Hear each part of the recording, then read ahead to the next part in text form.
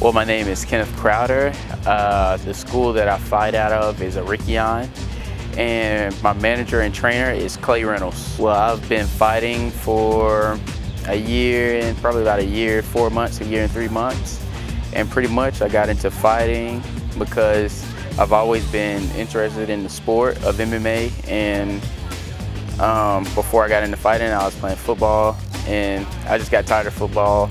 And Clay Reynolds and Tyner Reynolds used to be my wrestling coaches when I was in high school. And I looked them up after I got out of college, and I saw that they were starting a fight team. Once I saw that they were starting a fight team, I hit Clay up. Clay told me some practice times, some training times. And so he told me to be at practice that Sunday, and I've been fighting ever since. All right, right now I'm currently a professional MMA cage fighter. I finished my amateur career 6-1. I'm currently 1-0 as a pro, and pretty much so far it's been exciting for me. Currently my style is pretty much, I think, would be wrestling. My strength is wrestling because that's what I've been doing pretty much more than everything, more than the striking, more than the BJJ. But just training with Clay Reynolds, he consistently has us work on all aspects of the game, so we won't have to depend on just one style. But definitely I would have to say my base would have to be wrestling. I'm pretty much just working on everything from striking to BJJ to wrestling, and my cardio. Even though cardio has never been a problem in none of my fights, there's always room for improvement. Right now my diet plan is a lot different from when I was an amateur, because when I was an amateur I was fighting at 135, but now as a professional fighter I'm fighting at 125. So Clay has put me on a very strict diet, no dairy products, no carbs, no sugar. Pretty much it's on brown rice, chicken, fresh vegetables, steamed vegetables, things like that, fresh fruits. Normally, if I need to sweeten up something like oatmeal, I'm using honey, or I'm using fruit to sweeten it up. So pretty much it's a strict diet. And he told me a saying. He told me once I turned pro that I'm pretty much not eating for the taste. I'm eating just to keep energy. So a lot of things I'm eating now I wouldn't definitely touch when I was an amateur fighter. But now since I'm a pro fighter, that the taste really doesn't bother me because I'm just eating just to keep energy. If I'm not really watching my portions, I'll walk around at anywhere between 150, 155. But when it's probably fight time, probably 3 or 4 months out, I try to keep my weight around about 145, 140.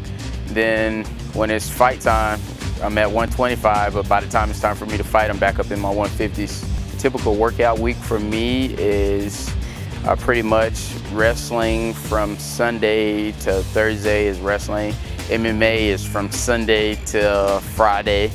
And weightlifting, I like to go on and off. I like to go pretty much every day except for Saturday, working a different part of my body part, well, a different part of my body.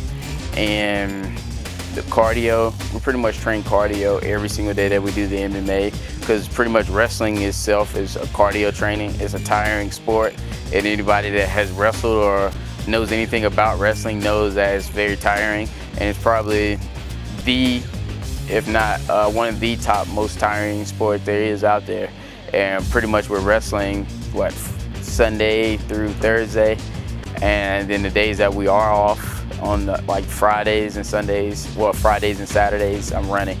I would like my career to go as far as it can. I would like to see myself somewhere like Bellator or UFC, but who knows? That's why I'm working hard at my fight game, and I'm working hard in the gym and things like that, just so I can sit back after it's all over and say, okay, I worked hard enough to get here, and I put myself in the seat so I can one day say I can in the UFC or something like that.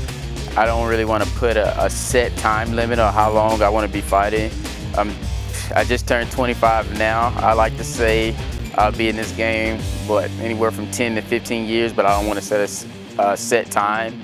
And as far as how often I would like to fight, if it's up to me, I'll fight as often as possible, but also I've learned that you can't fight back to back to back. You also need time to learn from the mistakes you made in your previous fight or to work on your game.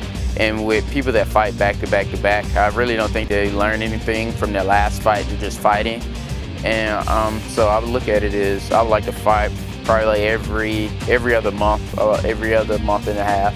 Pretty much how the after effects of the Tyner fight. Pretty much I haven't been in any contact with him or anything like that, and I think between the both of us it was a pretty good fight. As MMA fighters, I think we both went out there and fought our hearts out. And recognition as far as anything goes, I've noticed that a lot of people notice me out everywhere I go. Like I went out and trained out in Vegas at Randy Couture's and Vandelay's, and one of the guys training out there, they recognized me as they call me the Phantom Ear Snatcher out there. So. Oh, his ear is missing. That is brutally nasty. Evander Holyfield-esque. He's definitely missing part of his ear. I don't think Crowder bit him. The crowd over there not liking the not liking the scene. That's pretty exciting. And I also had a guy probably a couple months ago pull over while I was at a gas station and asked me was my name Kenneth Crowder, and offered to pump my gas for me. So it's been kind of awesome. I've been enjoying it, but I also haven't been sidetracked. I know what I need to do to remain on top. I know what I need to do in the gym, outside the gym, and I also know what I need to do in the cage. And Clay Reynolds does a good job of letting me know that I still got a long way to go, and I still got a lot of work to do to get to where I need to be. I fight because I just like to compete. That's a competitor inside of me, and pretty much I'm just a competitor. And then I don't know, I guess it's just that animal instinct inside that makes me enjoy MMA that much more.